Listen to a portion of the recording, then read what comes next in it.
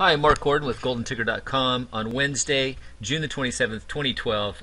It's a little before 11 o'clock here on the Pacific Coast, and this is your gold, silver, and spider forecast.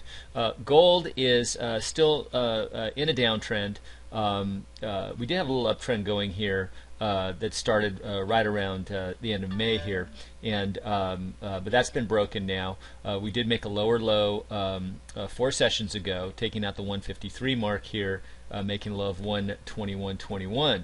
Now we are coming up off of this lower trend line here, trying to build a little momentum to the upside here. Got a little wave up here, not making much headway here. Volume has been very, very light, so not a lot of commitment to the upside.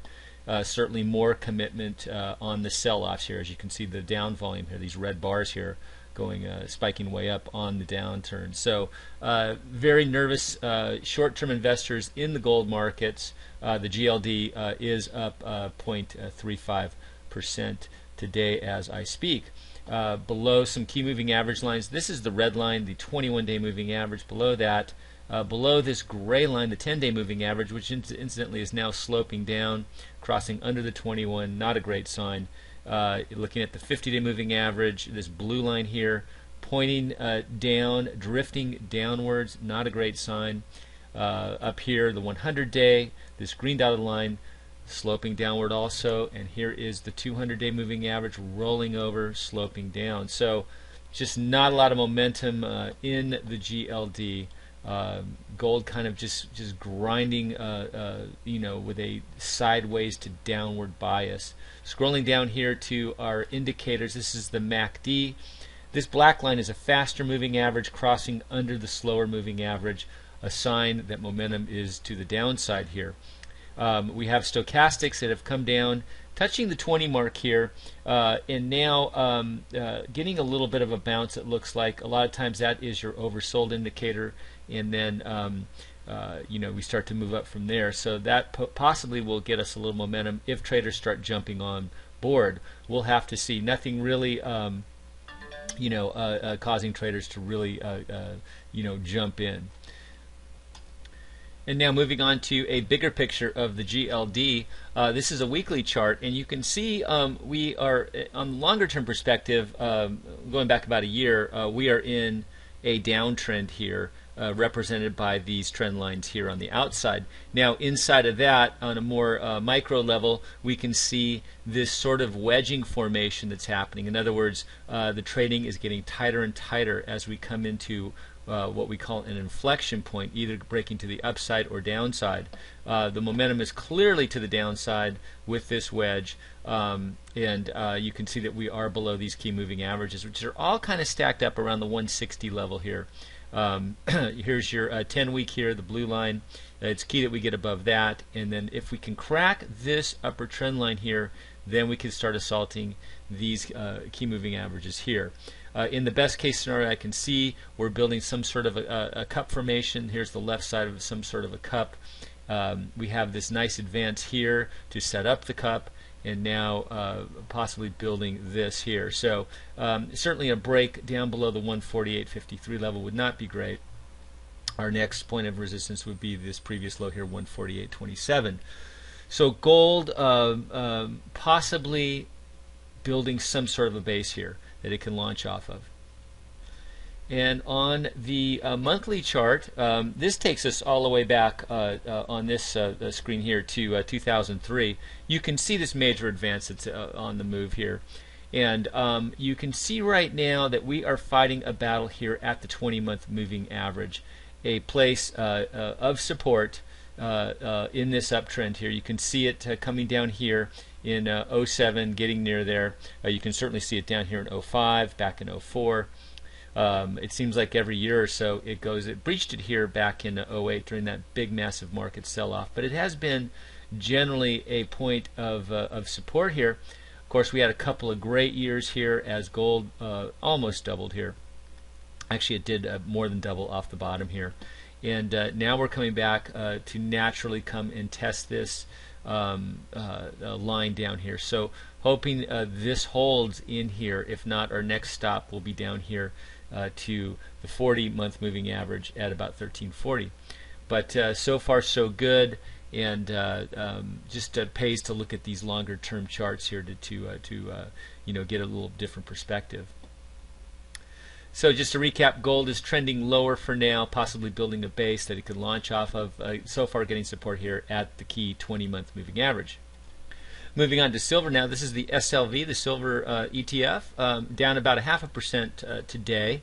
Kind of drifting along a bottom here. I did draw a trend line along these lows here. We did take out the 25.99 here, put in the 25.80 here 4 sessions ago. Don't like breaking those, but so far holding up here. Drifting sideways in light volume. Much like the GLD, we are underneath the 21-day moving average. We are underneath the 10-day moving average, this gray line here. And we do have a falling wedge pattern here, like in the GLD. Also like in the GLD, we have the 50-day moving average heading lower, as well as the 100, as well as the 200. Even the 21-day is heading lower. They're all heading lower. So we are fighting a battle down here at these lows currently. Certainly we had big volume on the drops, light volume on any kind of attempted rally here. So silver downward bias, fighting a battle here to hold on to these lows. And moving on out to a weekly chart of the SLV, flat on the week, no gain, no loss here, tight closes. That shows that big money is stepping in and supporting the SLV at this level, fighting a battle along the lows here. And you can see that we did make a 25.65 low here at the end of last year, and we're down in that area here. So the people that want to support silver are stepping up and fighting a battle here. Notice these tight closes here. That shows institutional support as well. We did break last week though, dropping down here, and now fighting a battle below this red line here, which is the 4-week moving average. You notice that the 10-week, the blue line, is headed down, as well as all these other slower term moving averages. So silver downward bias, fighting a battle along the previous lows here. Nothing to get excited about yet. Possibly, like the gold, building a cup-shaped base, left side of the cup, too early to tell, so it can start launching and climbing up the right side. So no reason to be long here on silver. If you're a bottom fisher, you might want to take a look at how it reacts off of these lows. And moving now to a monthly chart of silver, taking us back to 03. You can see this massive run in the $5 range here back in 03, all the way up to 50 bucks almost. That's a 10-fold move, huge move in silver. Certainly the run from the lows, the 08 lows on up, was a massive, massive run, bringing a lot of attention into silver.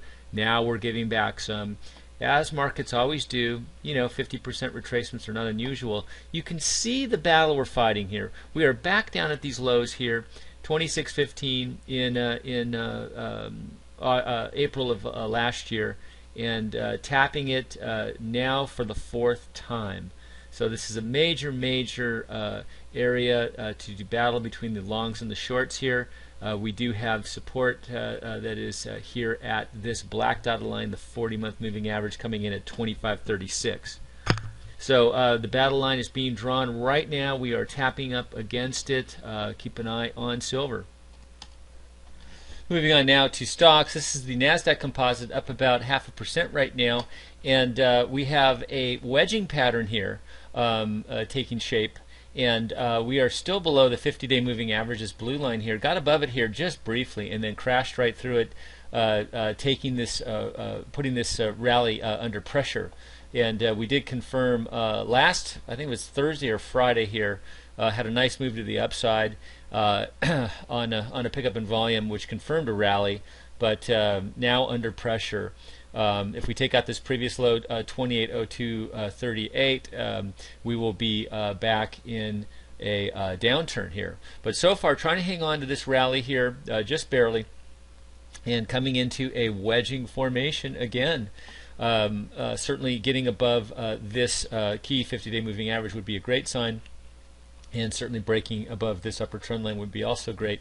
That would put us in prime shape to take out to this 200-day moving average to the upside. I'm sorry, 100-day moving average to the upside. So so far, light volume here. Did reclaim this 21-day moving average, and so far support building in the bottom side of this triangle wedge shaped formation. So let's see what happens with the NASDAQ. Possibly we go back into a nice posture to start moving higher. So just to recap, gold and silver both in downtrends, both fighting a battle along some previous lows. Stocks looking a little bit better than the precious metals as we try to reclaim some of these moving averages here. So thanks for listening, and good luck trading, everybody.